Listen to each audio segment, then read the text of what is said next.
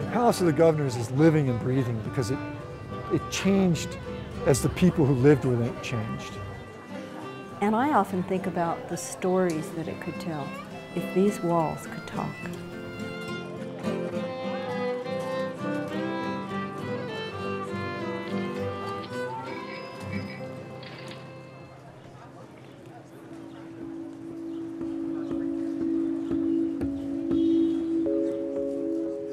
It's the only public building that's been occupied and occupied the same space for 400 years.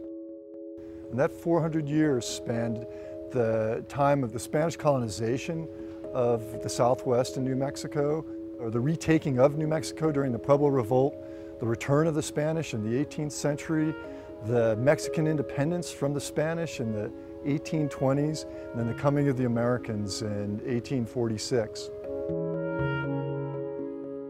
Pedro de Peralta began building the Palace of the Governors in the winter of 1610.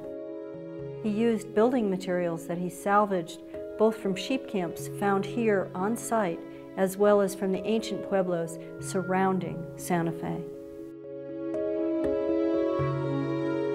Here beneath the floors of the palace, archaeologists found foundations, adobe floors, and adobe walls remaining from the first Palace of the Governors from the early 17th century. On top of those floors, we have the foundations and walls and floors from the Pueblo Revolt Pueblo. In 1680, Pueblo people and their allies basically expelled the Spanish, and there was a 4-story Pueblo made up of 1,000 rooms that occupied this space. To me, this is almost hallowed space because the room remnants that we have beneath the floors of the palace are the only physical evidence of that time.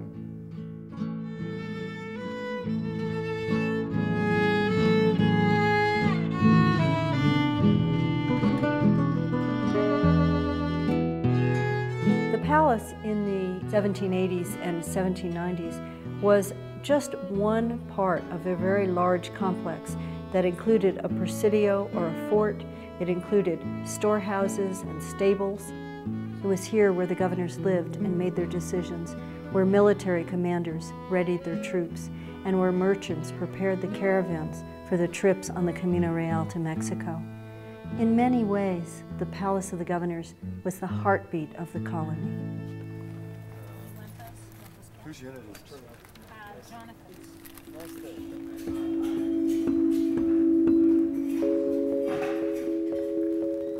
The space behind the Palace of the Governors was one of the last archaeological frontiers in downtown Santa Fe. Before the construction of the new History Museum, we had an opportunity to complete a fairly detailed excavation. Working within what we thought were the most important deposits and areas, we recovered 800,000 artifacts. We went from finding the ground surface that Don Pedro de Peralta would have walked on. I often think of what it'd be like to be in this building in the 1790s with the troops getting ready to go out on patrol and the governor sitting inside the palace talking to his advisors. I think that these walls echo with those conversations. It's probably the time that the palace saw the most action.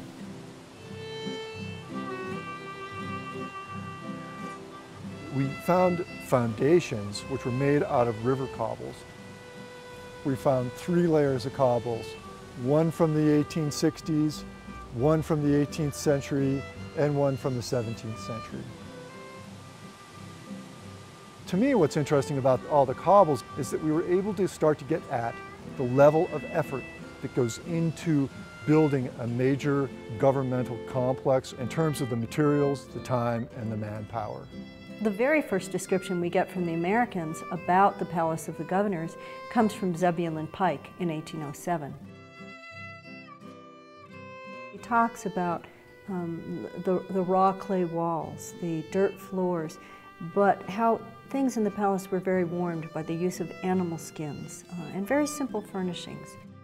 And we found the cobble foundations from the 18th century building like right here. So as people walk across this spot, they're crossing history into the New Mexico History Museum.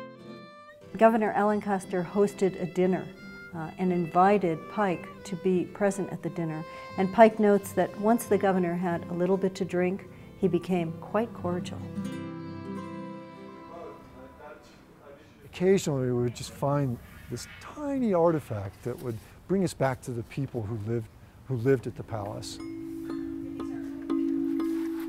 We recovered 2 amulets. These amulets, which are called igas, they are meant to bring good luck or ward off the evil eye in the 17th century Spanish culture. In this case, the very small amulet that we found, we believe was probably attached to a baby's blanket.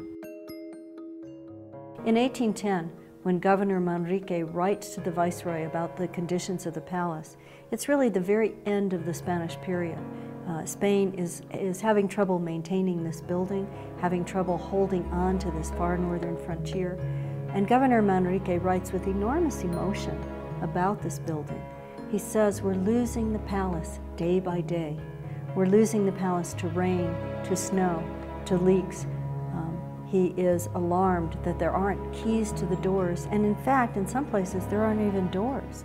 And there are animals running through the palace and rampaging, destroying some of this architecture. We found the first evidence of kind of formal sanitation with a wood flue emptying into a adobe-lined cesspit. And amazingly enough, when we started to get down to the bottom of that cesspit, we found the skeleton of a horse. We're fortunate to have descriptions of Santa Fe in the summer of 1846 when General Kearny comes. Kearny tells us about the simplicity of this building, the fact that he slept on the dirt floors on the very night that he took the Palace of the Governors in the name of the United States.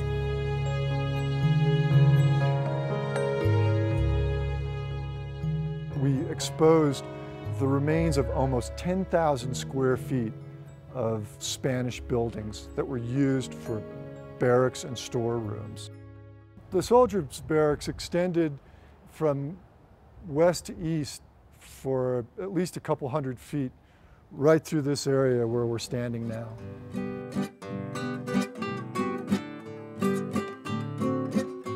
During the 1860s and 1870s, the palace begins to acquire Victorian trimmings. The American authorities who are living here in the Palace of the Governors change it enormously, adding Victorian porches to the outside of the porch, adding wallpaper to the walls inside the palace, and beginning to change its very soul.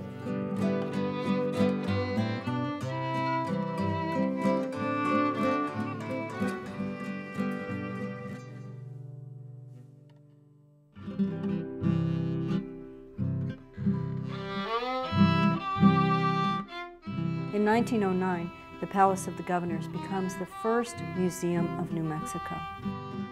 The palace architecture changes enormously. The Victorian facades are stripped off. We have the emergence of what we call the Pueblo Revival style, and that was part of a movement.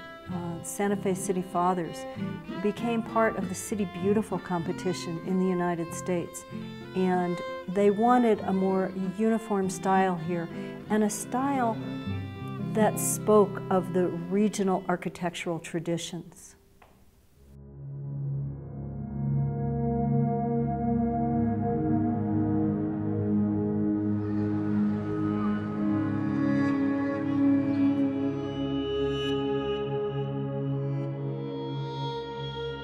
The Palace of the Governors anchors 400 years of American history in a way that no other place in the United States does.